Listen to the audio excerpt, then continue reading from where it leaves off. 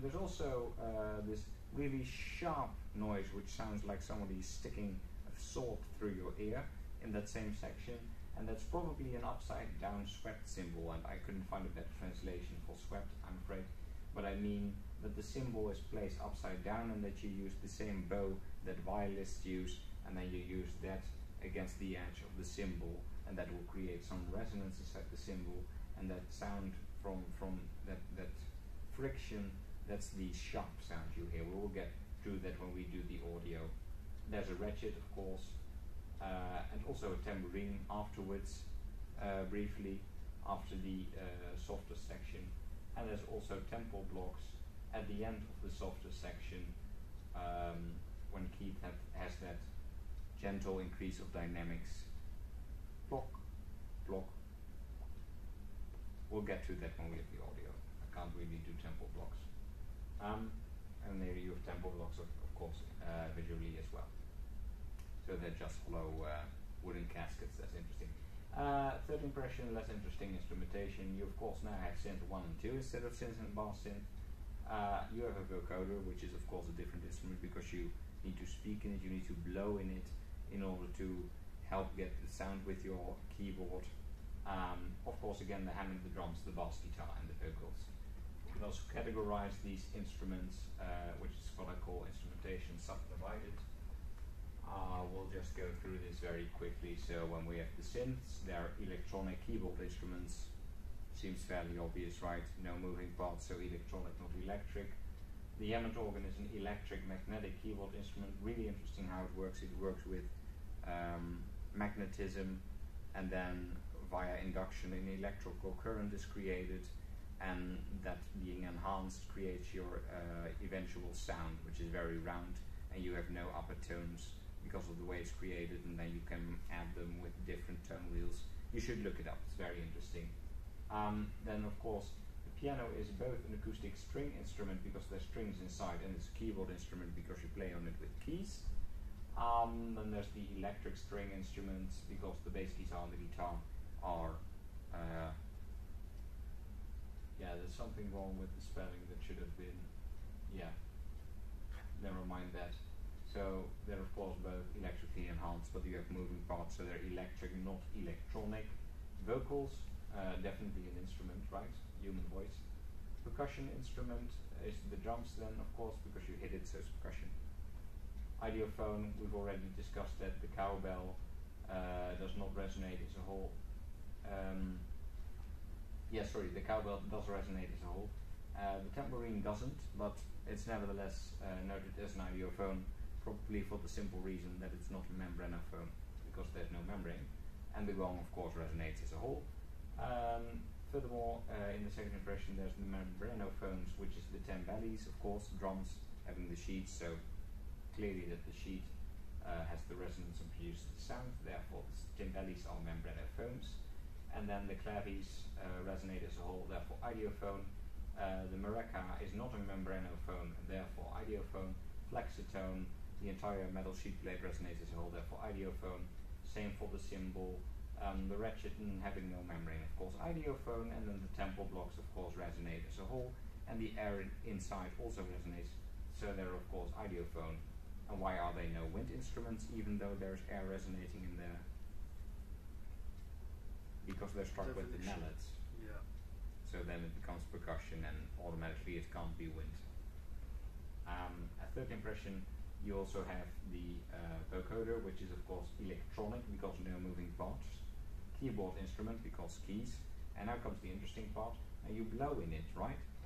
So in Dutch I would say it's a blaasinstrument because you do blow in it in order to create the sound. You have of course inside your oscillators, right? You low frequency oscillator, your LFO, right? And your high frequency oscillator, and your filters. So it's all electronic there. But you also blow in it. If you don't blow, you get no sound. You can press keys however much you want, right? You don't get a sound.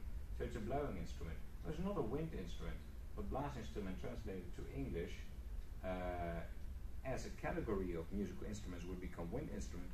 A wind instrument is defined because of the vibrating column of air, which does not exist in the vocoder, of course, because it's only transmitted.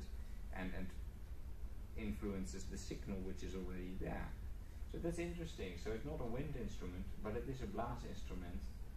If you wish to debate me on that, that's, I think, very interesting, that you could call it the one but not the other, even though they're actually the same in a sense because of definition. So that's fun. Well, I've also put down here the instrumental sections and the tutti sections, excluding percussion and types of synths. I'm not going into this very much. Instrumental section should be very clear when there's no vocals, so just look at the bars and you will note, oh, in between those bars, the point where Greg Lake starts singing. So that makes a lot of sense, right? Well, other vocoder, debatable. Tutti sections, however, on the other hand, is different, right? So in the first impression, tutti would mean that you have the piano and you have the Hammond and you have the synth and you have the guitar, the bass guitar, the vocals and the drums, right? And in the second impression, it would mean you have the synth, the Hammond, the bass guitar and the drums.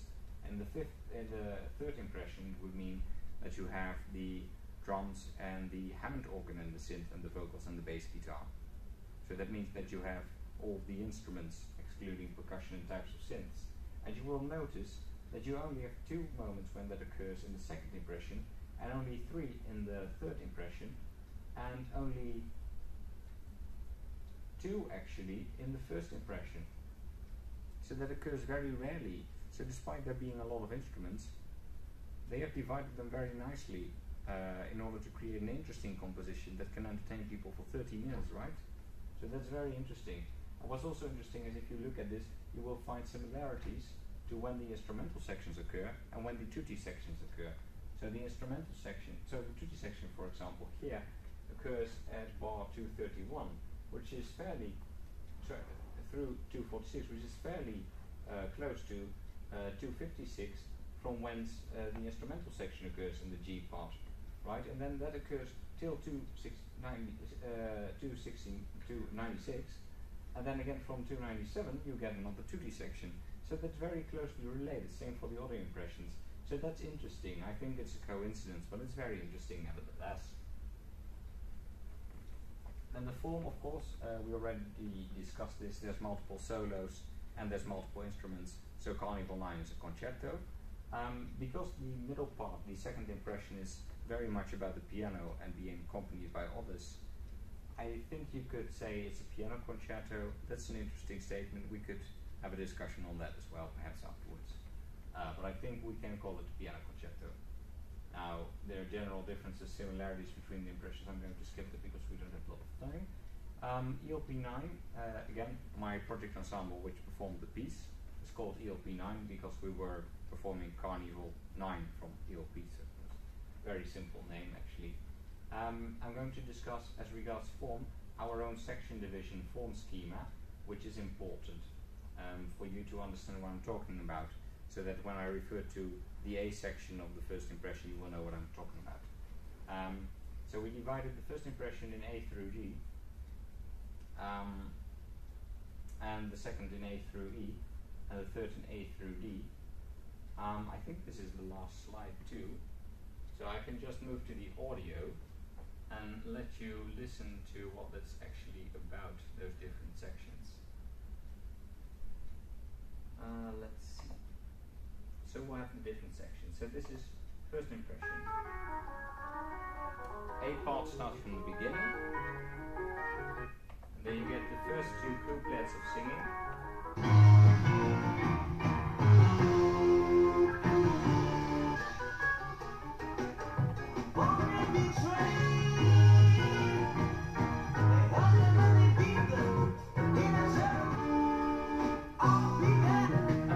Synth solo.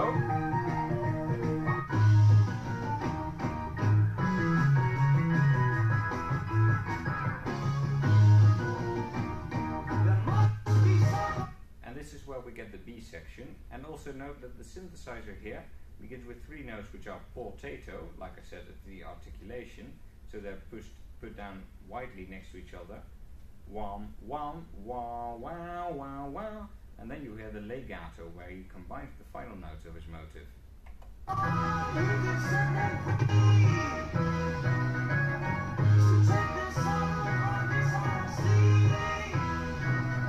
Right, well, that's interesting. that's interesting. It's not in the sheet music, but it's clearly there. So that's the different articulation besides staccato in the piece. So this is the B section, and then we move on to the C section, which is of course the famous section with the singing.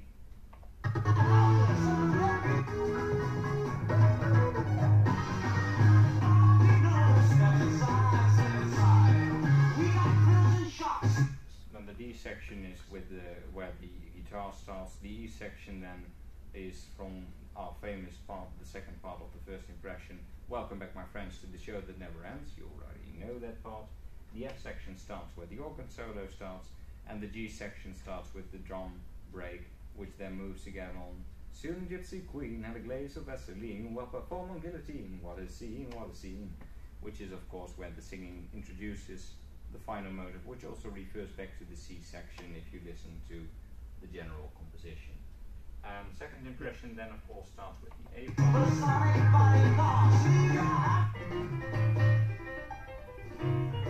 Then the B part is the synthesizer solo. So this is the B part.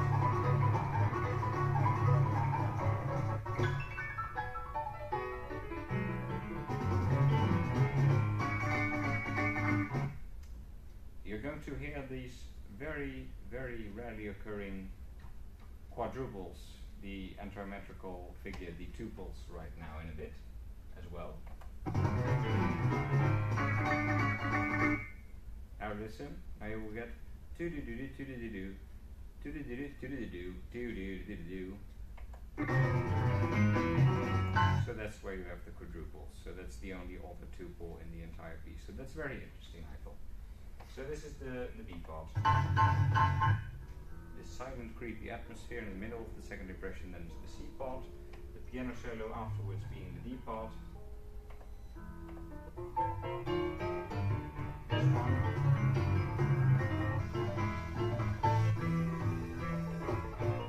And the ending, of course, refers back to the beginning of the second impression, and that's why we have this the E part. We have some kind of a basic ABA structure of the ABCDE. We move on to the A part of the third impression. The B part is where the organ solo starts.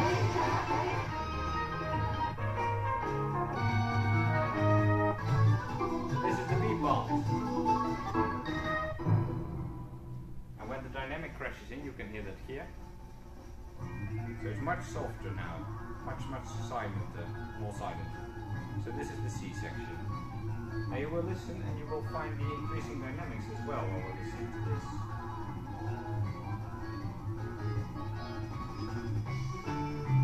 So listen louder.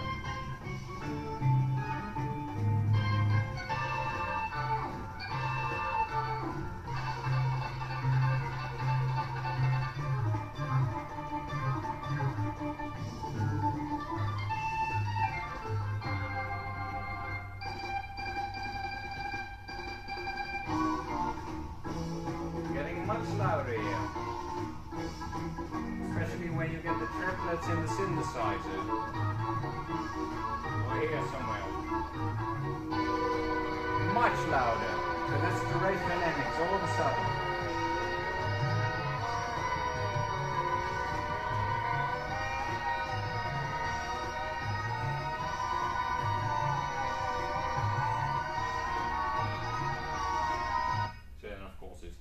Louder, and then you get back to the part where you're singing, then it's maximum volume, and again afterwards with the arpeggiator it gets softer, and where the singing starts is where the D part starts. So then you have some brief idea of where the sections are, hopefully. If not, it does not matter much. I shall not refer to them a lot.